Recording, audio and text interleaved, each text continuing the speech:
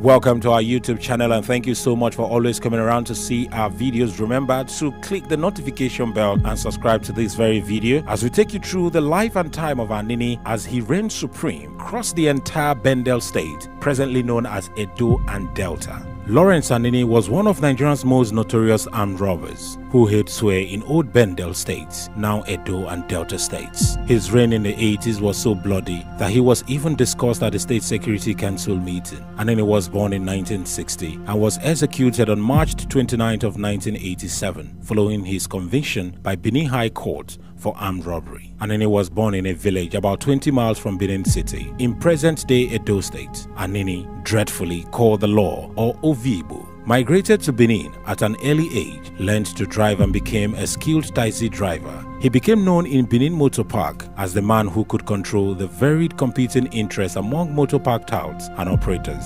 He later delved into the criminal business in the city and soon became a driver and transporter of gangs, criminal godfathers and thieves. Later on, he decided to create his own gang, which include Monday, Ofege and others. They started out as car hijackers, bus robbers and bank thieves. Gradually, he extended his criminal acts to other towns and cities far north and east of Benin. The complicity of the police is believed to have triggered Anini's reign of terror in 1986. In early 1986, two members of his gang were tried and prosecuted against an early under-the-table agreement with the police to destroy evidence against the gang members. The incident, and Anini's view of the police betrayal, is believed to have given birth to what was called a retaliatory attack, an action by Anini. In August of 1986, a fatal bank robbery linked to Anini was reported, in which a police officer and others were killed. The same month, two officers on duty were shot at a barricade while trying to stop Anini's car. During a span of 3 months, he was known to have killed 9 police officers. In an operation in August of 1986, Anini's team struck at a First Bank Sabongida Ora, where they carted away 2,000 naira. But although the amount stolen was seen as his chicken change, they left the scene with trail of blood. Many persons were killed. On August 6th same year, the Anini gang snatched a Peugeot 504 car from Albert Ote, the driver of an Assistant Inspector General of Police, Christopher. In snatching the car, they killed the driver and went to hide his corpse somewhere. It was not until 3 months later that the skeleton of the driver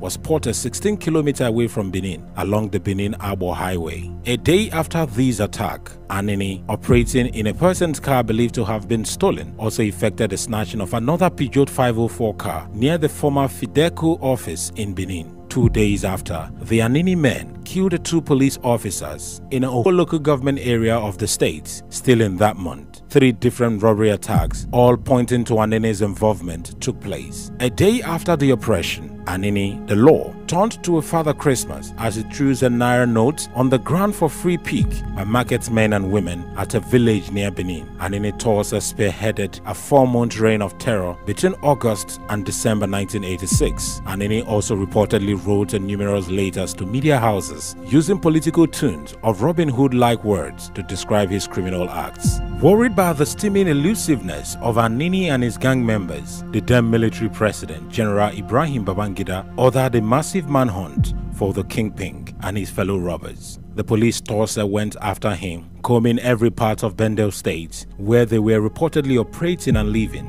The whole nation was gripped with fear of the robbers and their daredevil exploits. However, the police manhunt failed to stop the activities. The more they were hunted, the more intensified the activities became. Some of the locals in the area even began to tell stories of their invincibility, and for a while, it felt like they were never going to be caught. However, at the conclusion of a meeting at the Armed Force Ruling Council in October of 1986, General Babangida turned to the Inspector General of Police, Etem Enyang, and asked, "My friend, where is Anini?" At about this time, Nigerian newspapers and journals were also publishing various reports and editorials on Anini's challenge, and for some, they tagged it the Anini Saga, the Anini Factor, Lawrence Anini, the Man, the Myth, Anini, Jack the Ripper, Lawrence Anini, a Robin Hood in Bendel. The Guardian asked emphatically in one of its reports, will they ever find Anini the law? The arrests, Finally, it took the courage of the Superintendent of Police, Kayode, to bring the Anini reign of terror to an end. On December 3rd of 1986, Kayode caught Anini at number 26 Ayewosa Street, opposite Igwedela Primary School, Benin City, in company with 6 women. Acting on a tip-off from the locals, the police went straight to the house where Anini was hiding and apprehended him with very little resistance. Kayode led a crack 10-man team to the house, knocked on the door of the room, and Anini himself, clad in his underpants, opened the door. "Where is Anini?" the police officer quickly inquired.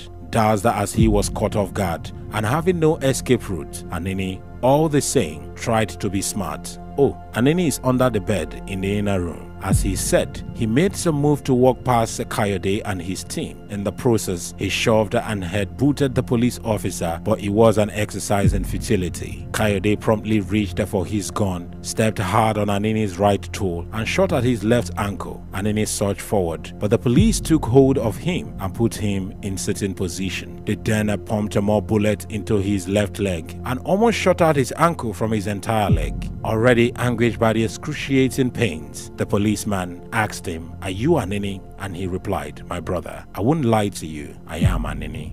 While in the police net, Anini, who had poor command of English and could only communicate in Pidgin, made a whole lot of revelations. He disclosed, for instance, that Osubo, who had then been arrested earlier, was his deputy, saying that Osubo actually shot and wounded the former police boss of the state. Anini was shot in the leg, transferred to a military hospital, and had one of his legs amputated. When Anini's hideout was searched, police recovered assorted charms, including the one that he usually wore around his neck during his operations. It was instructive that after Anini was captured and deposed of his charms, the man who terrorized the whole state and who was supposed to be fearless suddenly became remorseful, making confession. This was against the public expectation of a daredevil hoodlum who could remain defiant to every end. Shortly after the arrest of Anini and co., the daredevil robbers began revealing the roles played by key police officers and men in aiding and abetting of criminals in Bendel State and the entire country.